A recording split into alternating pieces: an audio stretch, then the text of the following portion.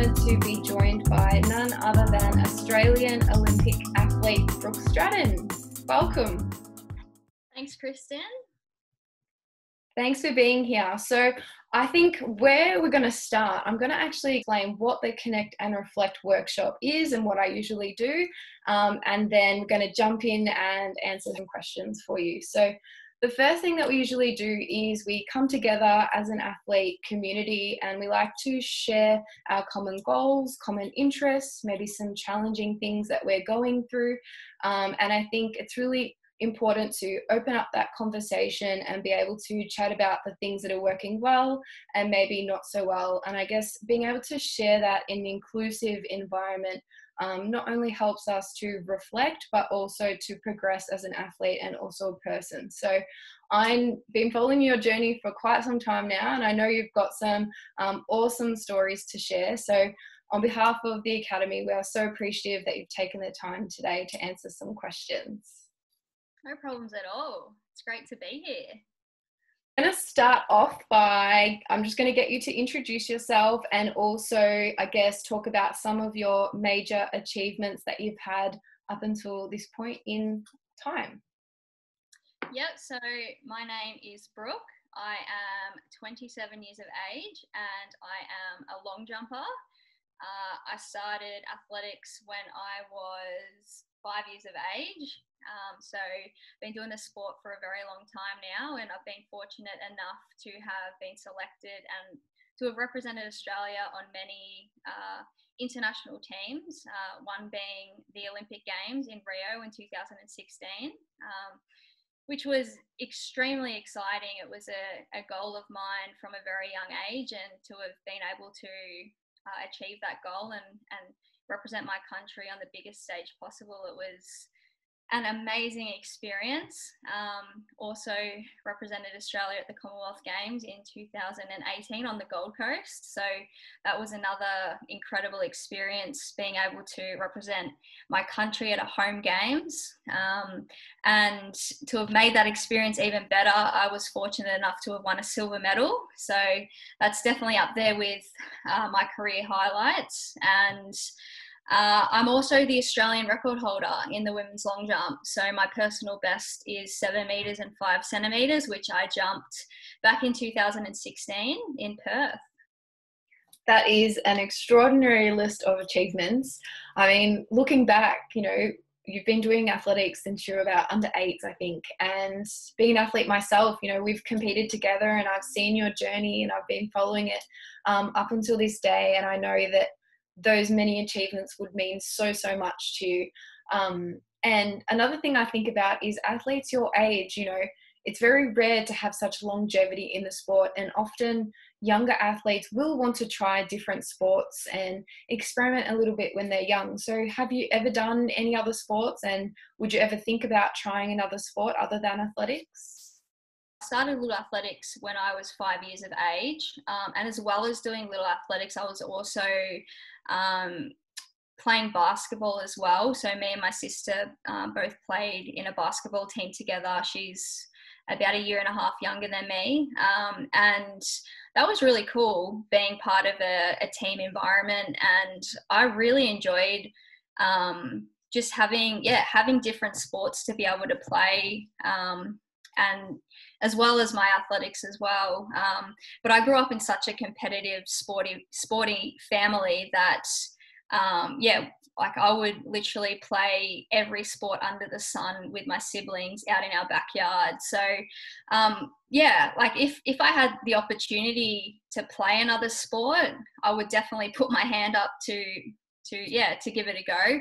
But I think being where I'm at the moment with my long jump, being at the level I'm at, I got to be very mindful, of the risk associated with, being involved in other sports and the injuries that could come from it as well. So I definitely did play numerous sports when I was younger, but when I started, reaching that level where I was, quite competitive on both a national and international level, I had to make the call whether to, completely focus on my athletics or to keep, playing other sports. And I chose to focus on my athletics.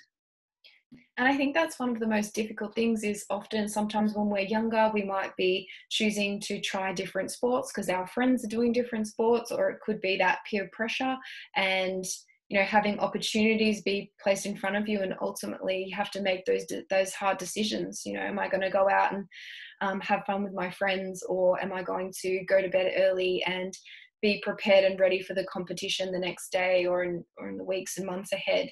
And I just want you to touch a little bit on that and how peer pressure has maybe impacted you. More so through my teenage years, I definitely felt that there was, you know, a lot of peer pressure to go out partying every weekend and drink alcohol. And yeah, some of my friends were like smoking and doing that sort of thing. And I think, you know, having such a clear focus on where I wanted to go with my sport, I was really able to block all that out and block all those distractions out. So yeah, basically through year 12, even year 11, I didn't really socialize a great deal with my friends, and I would have absolutely loved to have, but I think that's just part of, you know, making sacrifices. And I had the goal of, you know, hopefully getting to the London Olympics, which unfortunately I didn't get there, but I always, you know, set goals to keep me really focused and motivated. And I think a lot of people, you know, during their teenage years do struggle to be able to say no to all these things and be able to, you know, keep that clear focus on their goals and what they want to achieve. And I think that's why, you know, so many young athletes end up quitting sport earlier than what they probably should, because they get caught up in all these, like, you know, distractions on the side, which is fine because, you know, everyone's different and everyone has different goals. But yeah, for me, I think I just had to really just stay focused. And, you know, if I had the goal of getting to the Olympics, I knew that that wasn't going to happen if I was out drinking every weekend. Or if I was, you know, partying until 3 a.m. every weekend, because yeah, I had training to get done, and I had goals that I wanted to achieve. Can you talk just a little bit about the turning point for you? I mean, just on a little bit of a side note, your dad is your coach, and I'm not sure has been your coach for your whole athletics career. Maybe you can touch on that a little bit, but I'd love to know the turning point for you and some of the decisions you've made and the goals you've set and how that sort of unfolded and when you decided you really wanted to take this seriously. Pretty much my whole athletics career. I started off with a couple of coaches just down at the local little athletics centre. So they probably coached me maybe for a year or so before my dad decided he wanted to take me on as my coach. So pretty much say most of my career. So I guess like from a very young age, I had the goal of getting to the Olympic Games, like as young as grade 1. So that's when I watched Kathy Freeman represent Australia and win the gold medal at the Olympic Games in Sydney. So from grade 1, that's when I told myself like I wanted to be Kathy Freeman one day. I wanted to win a gold medal for Australia. And like obviously being in grade 1, like, you know, it was all about having fun. And I'd just go along to little athletics every Saturday and just wanted to, you know, improve and just strive for PBs. I didn't know how much potential I had, but as I was getting older, I realized, yeah, I had some potential. I had some talent. I was breaking state records, Australian records, and just kept progressing every year really nicely. And then I think things started to get a little bit more serious before I qualified for the World Youth Championships in 2009. So so I qualified for these championships, and that's basically when I realized that I needed to start making sacrifices. I needed to start, you know, really knuckling down. I quit basketball because I realized that if I wanted to continue on this pathway, I needed to train specifically for long jump. However, I did continue on with a few other events that I would basically just use as my fun events, like triple jump and hurdles. But yeah, after I turned 18, I think, or 17. That's when I realized that my clear focus has to be on long jump, because I was starting to progress to a level where the Olympics were well within my sights. And I knew that if I wanted to get to the Olympics, I had to, just start making better choices, do those little 1%ers when it comes to recovery and nutrition and all those little things. So definitely was well worth it. But yeah, I think having that clear focus has definitely been the reason that's allowed me to, continue to reach my goals. Absolutely. And I think following on your journey, I know that, we don't always have an easy pathway to our goals and what we want to achieve. And you touched a little bit about your eating habits and recovery. I know that you've been through a few injuries through your time, and if you could chat about that, and I guess what you've learned from that and how that's defined you or assisted you as an athlete. Yeah, so I guess like the challenges and the tough times started for me, it would have been towards the end of 2011. So basically I traveled over to Germany in July, and I equaled the under 20 Australian record and jumped a distance of 6 meters 60, which was a huge shock to me, because it was a distance that I didn't realize that I was capable of jumping. And this distance was only 5 centimeters off the B qualifying standard for the London Olympics in 2012. So basically I had a year to improve 5 centimeters. And I definitely knew that was possible based on how well I was progressing in the years prior. However, this is when things started getting, I guess, quite challenging for me. I started getting like extreme fatigue. I was like having stomach issues. I had vitamin and mineral deficiencies. I just felt absolutely exhausted every day. And I was back and forth at the doctors trying to put a finger on why I was feeling this way. All through 2012, my performances were declining, and I saw no improvement at all. Like I could barely get out of bed. It was just like such a struggle. So all through 2012, I just wasn't myself, and my energy levels were just like really average. And the hardest thing for me that year was, one, I missed out on the Olympics because I didn't qualify, and two, I was back and forth at the doctors trying to figure out what was going on, and because I knew that I wasn't feeling right, and every doctor I saw was telling me that I was fine, nothing's wrong. But I knew something was wrong. So that's when I decided to see a gastroenterologist, who sent me off to get a gastroscopy. So they put a camera down into my stomach and they diagnosed me with celiac disease.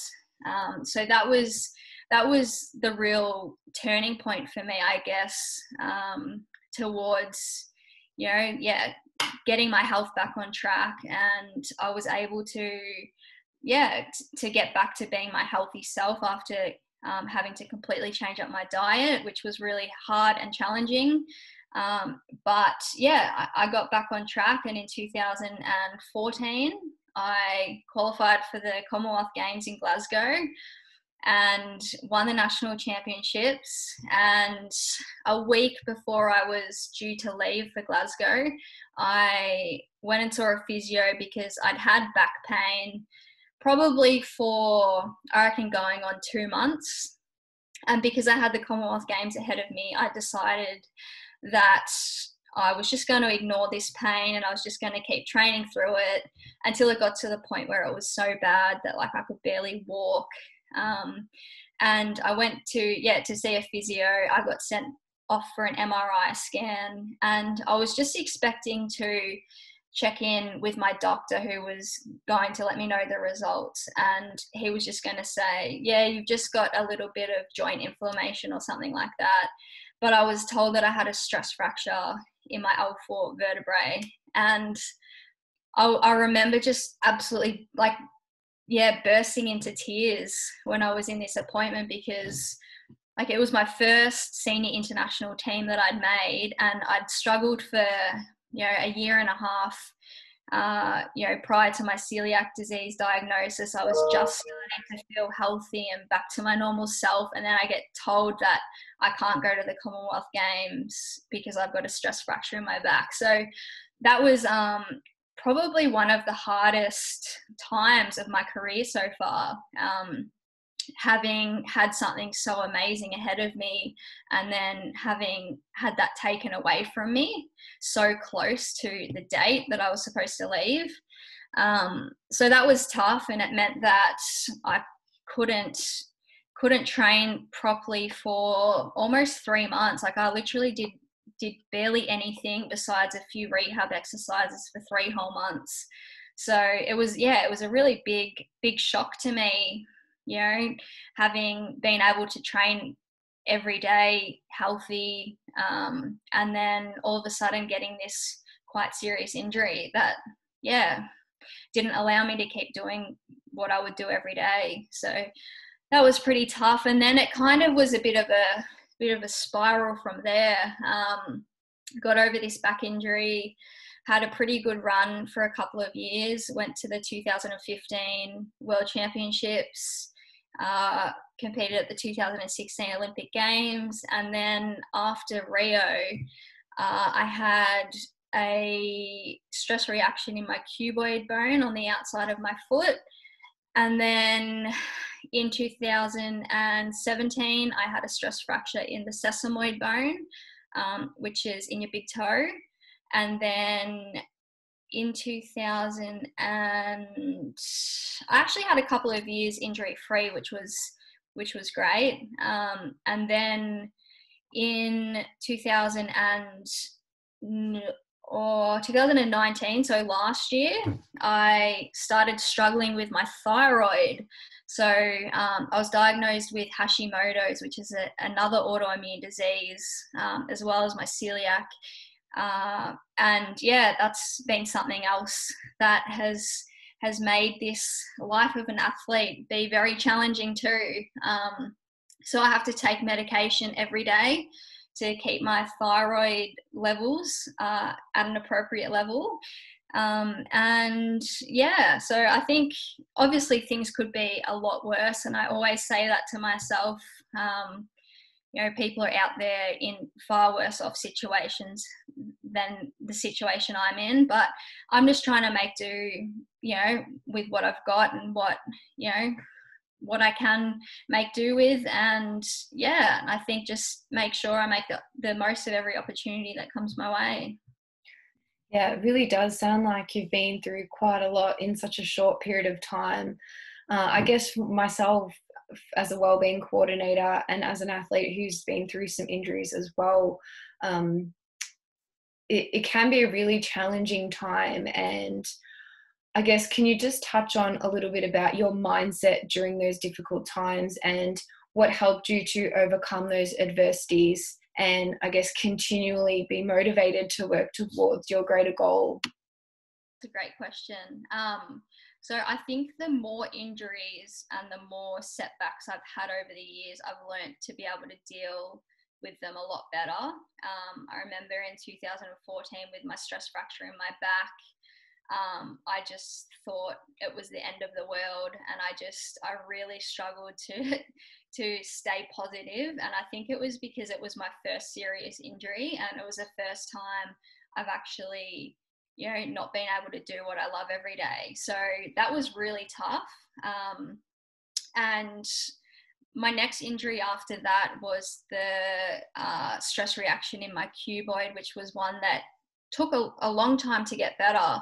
And I did see a sports psychologist during that injury because of how much I struggled through the stress fracture in my back. And one piece of advice that my sports psych told me during that time was to focus on the things that you can do rather than the things that you can't do. And that's always stuck in the back of my mind because, you're always, inclined to think negatively of these situations, and it's hard to see the positives, you know, when you can't do what you love every day. But I think if you can try and look at these situations in a positive light and try and take away any positives you can from it, it's going to put you in good stead when you are back competing. And just being able to focus on things that you normally wouldn't be able to focus on.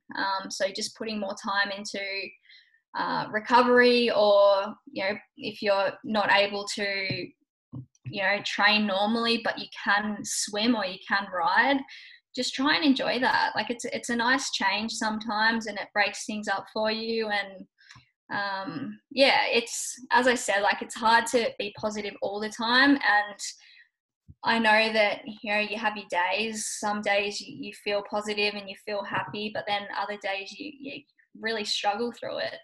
But that's just part of sport, and it's part of life. You're going to have the ups and the downs, and I think it just goes to show that you can't take anything for granted. You've just got to enjoy every moment of your sport, because you just never know when it can be taken away from you. Yeah, absolutely. And I guess talking about in light of difficult times, obviously in Victoria we've been faced with this pandemic and COVID-19 and having restrictions and being in lockdown. How has that impacted you as an athlete, and I guess your training plan, and what have you been doing to, I guess, get yourself through this difficult time? Yeah, it's been super tough. I think, you know, just being really positive about the situation and trying to look at the positives rather than the negatives, because obviously, you know, a lot of negatives come from not being able to travel, not being able to train properly. But I guess for me, I have still been able to train, whether it's in my garage doing a gym session or at the local oval because I can't access the track. I'm still able to get everything done that I need, and that's what I guess has kept me going. But it has been super tough. Like, obviously this year I had plans to travel to compete overseas, to be at the Olympic Games, and none of that ended up happening. And and I think it's great knowing that hopefully it's going to go ahead next year, the Olympic Games, and it definitely has allowed me to stay focused because I've still got that same goal in the back of my mind. And I think that's the important thing when it comes to, you know, being in situations like this. You know, you've got to set yourself goals to keep you focused, and you've got to, you know, get into good routines so you stay on track. But I definitely have had my days. I try and be a pretty positive person, but, you know, when you have like these huge goals and big plans ahead and it all gets taken away from you, it's pretty hard to deal with. But I've been very fortunate to have a great support network around me. And I think that's definitely helped me be able to get through this year. And I'm just, really looking forward to next year, and hopefully we'll have some competitions scheduled maybe towards the end of this year or early next year, providing things improve.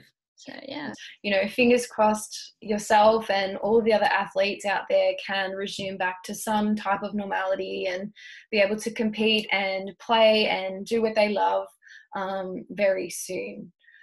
In terms of my next question, now I just wanted to touch a little bit on the relationship that you have with your dad as your coach, and also if you can talk me through the support team that you have around you. So do you see a sports psychologist, or do you have a dietitian or a massage therapist? And I guess how often you might see them and how they've really assisted you in your journey as an athlete.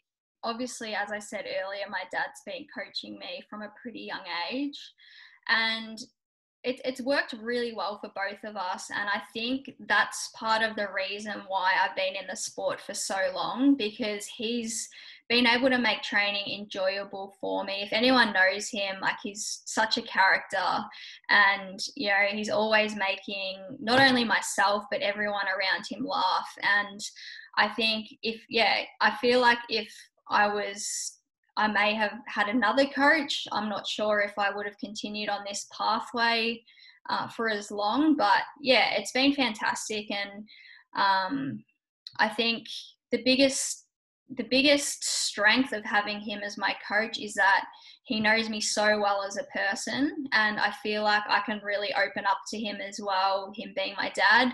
So that was fantastic.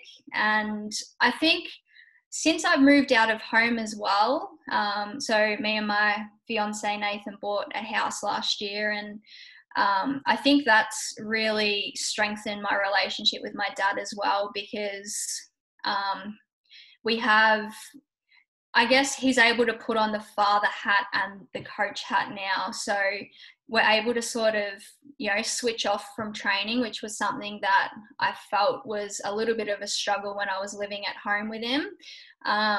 So yeah, it's definitely been a lot better now. But it's been fantastic. Like I wouldn't want to spend, my career traveling around the world with anyone else. It's been so fantastic having him by my side through this whole journey. It'd be so awesome. Yeah. But in terms of my support team, I see a physio at the VIS every week. Obviously haven't really been able to see him that often or regularly lately, but he's been calling me weekly just for check-ins, which has been fantastic. I have a strength and conditioning coach who looks after all my strength and conditioning, which has been great. And he's regularly keeping in contact with my dad, Russell, just to make sure that everything's on track, and they're on top of, what my training, my weekly structure looks like, to make sure that I'm not doing too much, and everything sort of blending in nicely with each other. I've got a sports psych who I see at the VIS. I'll generally see him, or sometimes it's once a week, sometimes it's, once every few weeks. So it's great to be able to check in with him and just have a chat, just talk about, everything and anything. And he's helped me a lot, especially through injuries over the last few years. So I just want to touch on that super, super quick, because we have a sports psychologist within our academy, and all of our athletes have the opportunity to access our sports psych, Natalie, at any time. And I just want to ask, what would your advice be to those student athletes who are contemplating maybe seeing a sports psychologist, but they're a little bit unsure about what it might involve, or thinking about, is this something that I would need? Definitely. I was the same, like, going back maybe 5 or so years ago, I was always shying away from seeing a sports psychologist because I didn't think I needed to see one, because I didn't think that I would benefit from it, or I didn't need it. But as soon as I saw a sports psychologist, it really changed my perception on a lot of things. And it's been amazing. So I definitely would recommend, reaching out and speaking to one, because the way I see it is, if you need any sort of advice, whether it's, in relation to your life or your sport or your study, and if you are struggling a little bit, you've got to reach out to someone. You've got to make that effort to try and help yourself, because half the time with my sports psychologist, we just talk about everyday things, and I think just having him to talk to really goes a long way. And there's obviously many benefits as well, in relation to sport, and some of the techniques that you can use when it comes to dealing with anxiety and nerves, around sporting environments and around competitions. And for me, being more of an introvert, learning about my personality type, and also just learning about how to stop overthinking too, because I'm a big overthinker. So just coming up with little, techniques that allow me to be my best self. So I definitely would recommend it. It's been fantastic. for me to be able to see someone and talk to someone, especially during the hard times as well. It definitely goes a long way. One other thing that I really want to touch on is the pressure in a competition, especially being on the world stage, competing at the Commonwealth Games and also the Olympics. What are some strategies that you have used to cope and deal with that pressure? Maybe the nerves, the anxiety, could be the crowd, could be the other competitors. And what are some things that help you get through those really tough moments, whether that's routine or it could be trying to have a certain mindset? So I've definitely been one to have very high expectations of myself.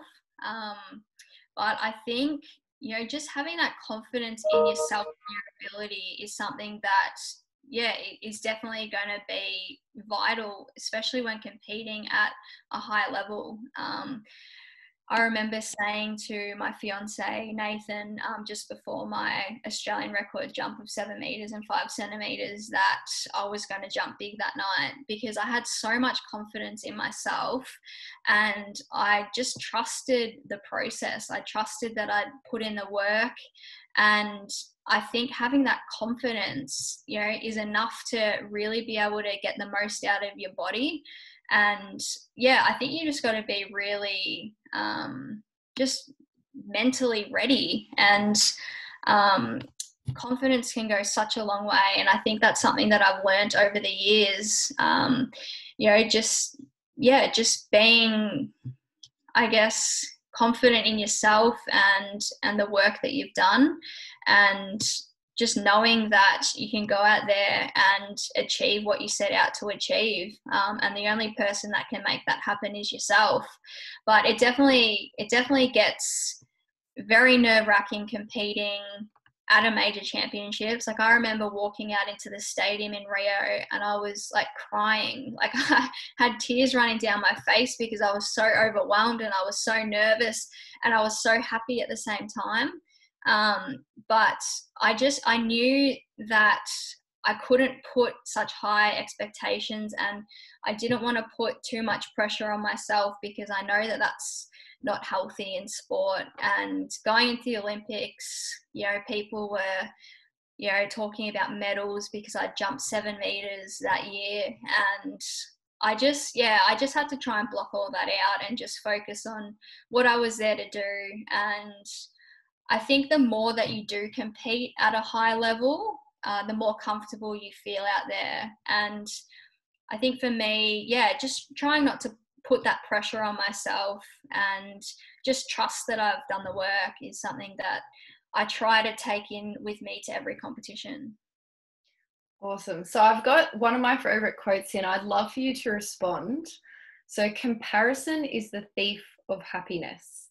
And I guess I just want you to talk about what it's like to be a female athlete, social media and Instagram, and, being in a call room with other athletes, being out there on the competition arena around other athletes. And how do you manage? That's a great question.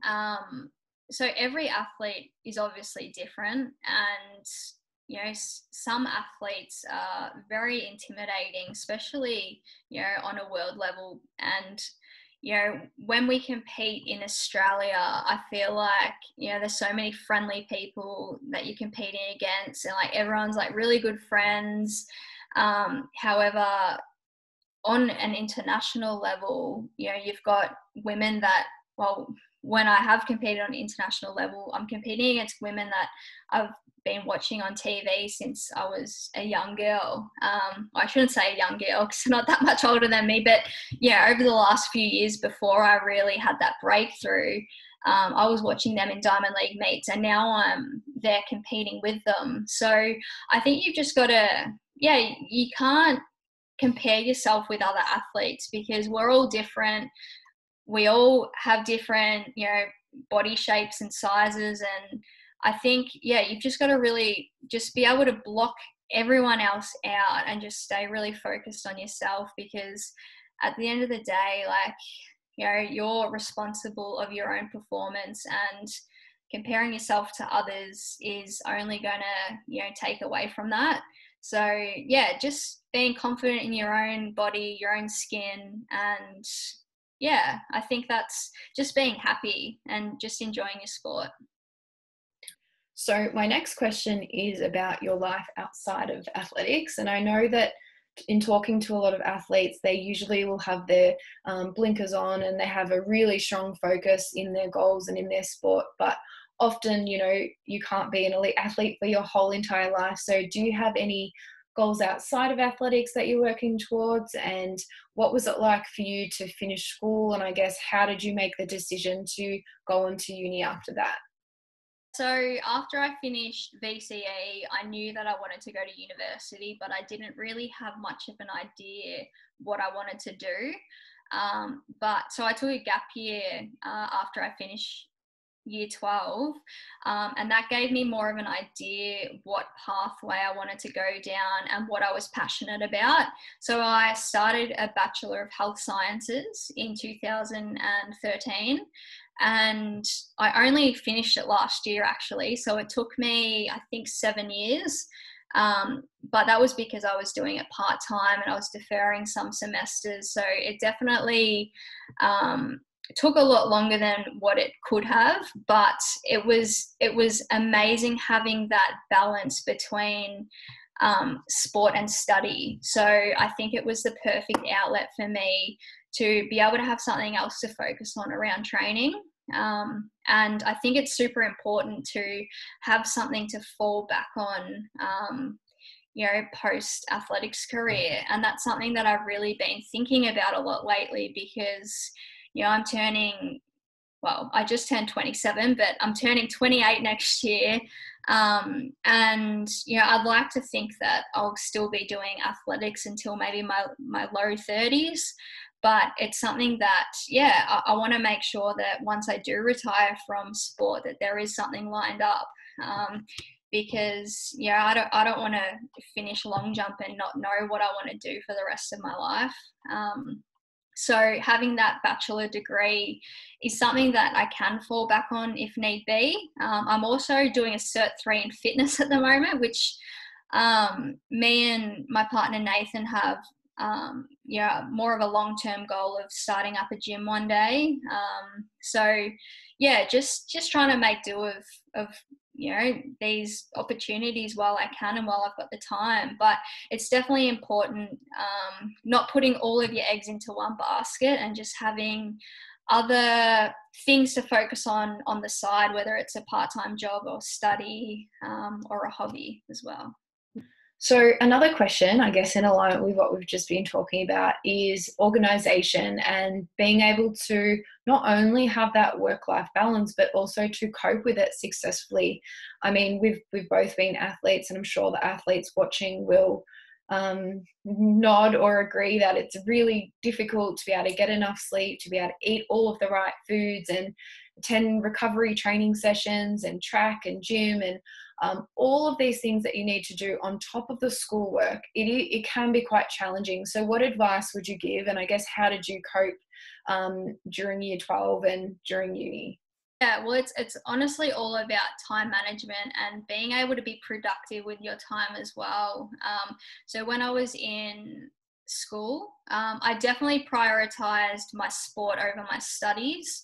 And I think it was because, in year 12, I had the goal of getting to the Olympics the following year. So it was kind of, do I focus on my year 12 studies or do I strive to try and achieve, my ultimate goal of getting to the Olympics? So I kind of put my study on the back foot there. I did obviously try in year 12 and made do of, best of what I could around travel and training. But it definitely came down to, just being able to get into a really good routine around school and training and making the most of the time that you've got as well. Because, you can be so unproductive with your time sometimes. And, if you're scrolling through Instagram for hours or you're on Facebook or you're watching Netflix, like there's so many things that you could have been doing during this time to make you, a lot less stressed. And yeah, get the work done that you needed. So I think just prioritizing what you need to get done. And for me, like, I found just setting a schedule, so blocking in time to put into uni work around training and around anything else that was happening in my life. Last question, I promise, and then I'll let you go. I just want to know what your goals are moving forward, and also what advice you would give to younger student athletes who are really committed to achieving their goals, and I guess who are feeling a little bit down and out because of the whole COVID-19 situation. So my major goals are to hopefully win an Olympic medal one day. That would be a dream come true. I've made an Olympic final, but I'd like to go that little bit better and hopefully bring home a medal, whether it's in Tokyo next year or in 4 years' time, or 4 years' time. It's a little bit confusing. And probably the advice that I would give to younger athletes would be not only to enjoy it. I think it's super important to enjoy your sport and do it because you love it, but to just trust the process and, work as hard as you can to make your dream become a reality, because that's what I did. I had the goal of getting to the Olympics since I was in grade 1, and, I worked my butt off over all these years, and I was able to make that dream become a reality. So if you put your mind to something, you can definitely achieve it.